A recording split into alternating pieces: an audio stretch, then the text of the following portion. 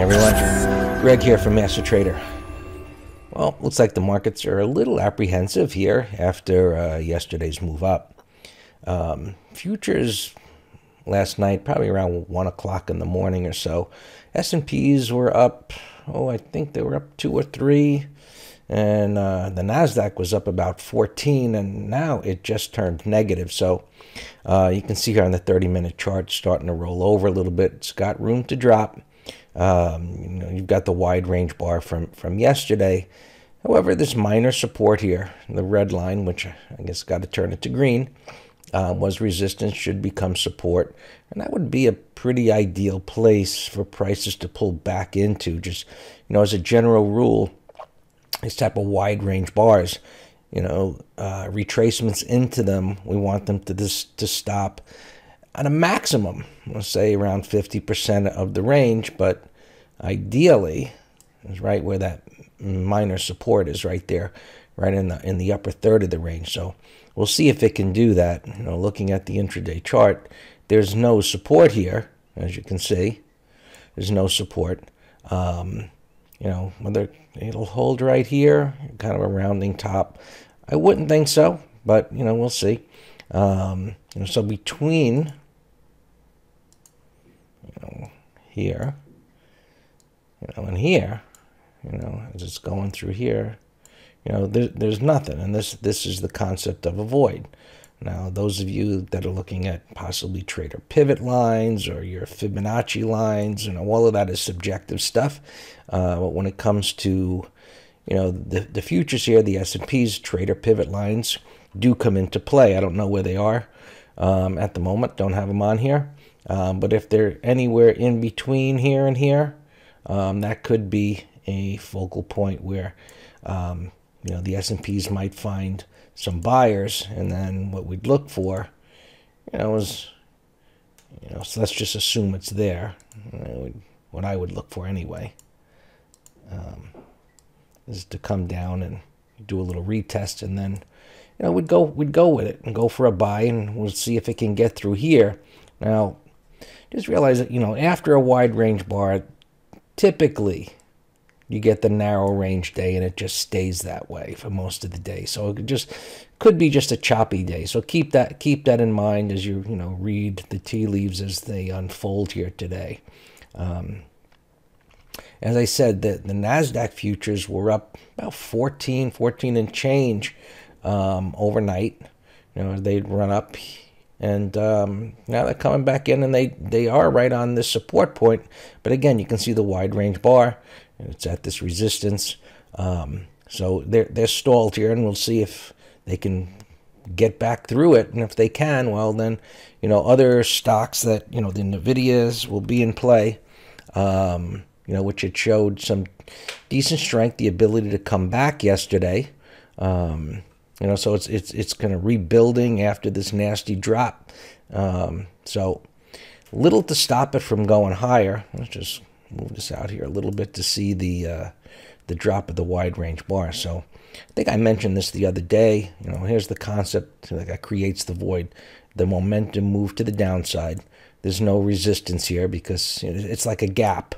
Like it's as if it gapped down, and then there's just nothing there because of the way it dropped. And now over time, you got the retest and another retest. It was sellers were showing up here, and then prices were able to get through it. So now at this point, the assumption is, you follow the trend that develops here with the assumption that, it has the possibility to move back up to those highs, but you follow the trend. Does it continue to make higher highs and higher lows? And of course, that is, relevant to the time frame you're looking at. So if you were to drop down to a 5-minute or a 1-minute, you could get, a break and then back up, but that's the nature of, smaller time frames, and you have to know how to combine the higher time frames with the lower time frames and have a plan for that. Oil just continues to be weak, making new lows here. As you can see, it's coming down toward this support area that it has been bouncing from. So it's a critical point, but you can see it's just just dropping again. So we'll see where that goes. It's not going to be helping the energy stocks, which, you know, could be bottoming here. It'll be interesting to see if they continue to find buyers in this area while oil continues to drop. So that's something that we'll be keeping an eye on. XLF looking good. I mentioned that yesterday. You know, just kind of peaked above these highs here, and you know, it's down a little bit like the the markets are. So it's going to be a little tentative here, at least first thing in the morning, and it just might turn out to be a consolidation day. We'll see. JP Morgan came on strong, whereas Citibank had been leading. It began to hold back a little bit. So a little bit of a change in leadership there from one to the other. Goldman, doing okay. So the momentum really hasn't picked up in these yet.